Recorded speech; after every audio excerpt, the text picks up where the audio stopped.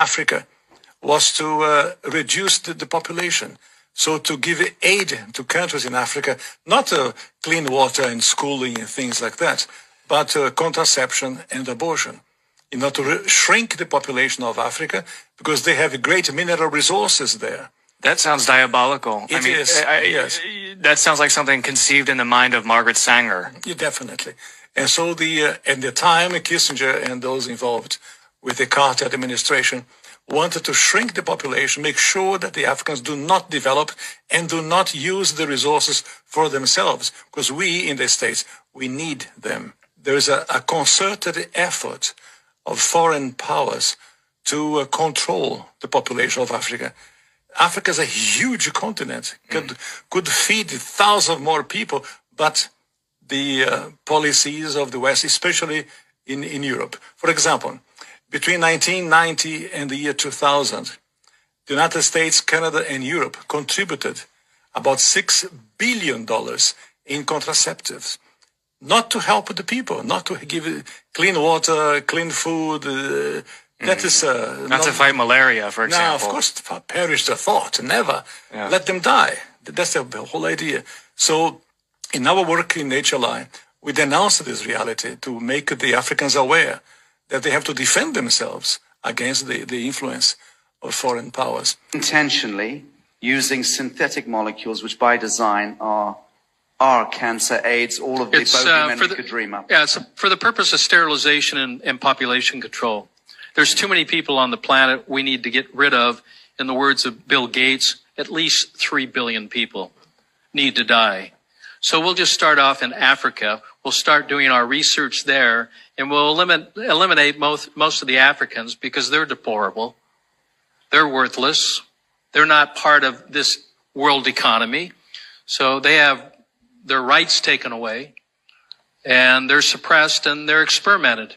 And they deserve to get this vaccine first. And from there, you want to do tiering and we thank God that we now have the internet so that we can bring back some of these videos and play it so that we can refresh our memories. These people has never regarded us as anything. To them, we are just like guinea pigs that they can use for their own experiments. This life that we are living, every man is a walking dead. Nobody is going to come out alive. I don't know what gives some people the right to think that they can wipe off an entire race just because of the color of their skin. My dear African brothers and sisters, this particular group of people created division amongst our nations so that it will be easier for them to overthrow us. It will be easier for them to get us. They knew that if we are united, if we are one, they cannot even stand us. Now that we know all of this, this is the time. If our fathers and our forefathers could not do it, it is time for us, the youths, to put our voices together and make this work. Let us change that division mindset.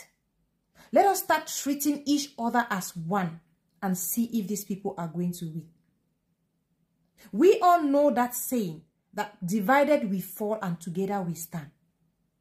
My dear brothers and sisters in Africa, this is the time. We cannot allow these people to keep using us to do their experiments. They fake it and come in the form of medical assistance and stuff like that. Right now, they are coming with some funny vaccines in the name of malaria vaccines and stuff like that. They have already started administering that vaccine in Cameroon and some other African countries.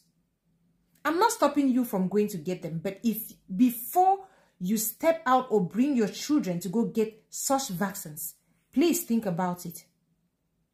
We have herbs that can help all of us, but we choose to ignore it and go and take the one that is given to us by our enemies with hidden agendas. Please be careful. Be careful. This is the time.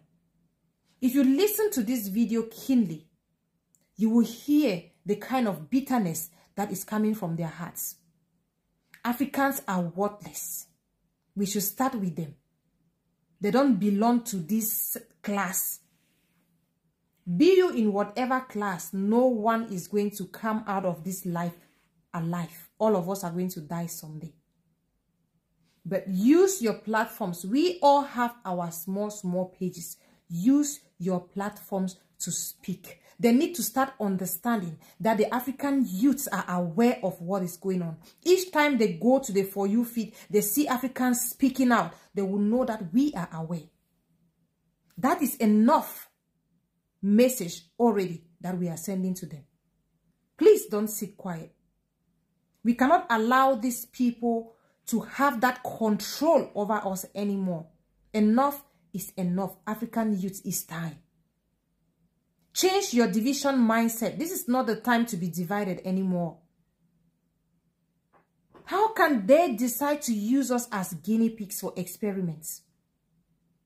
They will come here in the name of partnership. They will come here in the name of they want to help us with technology. We are not complaining. We are better without them.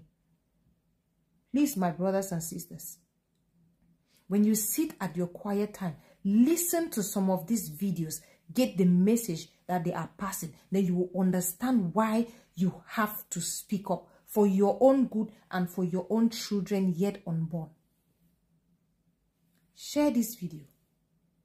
And thank you very much for watching.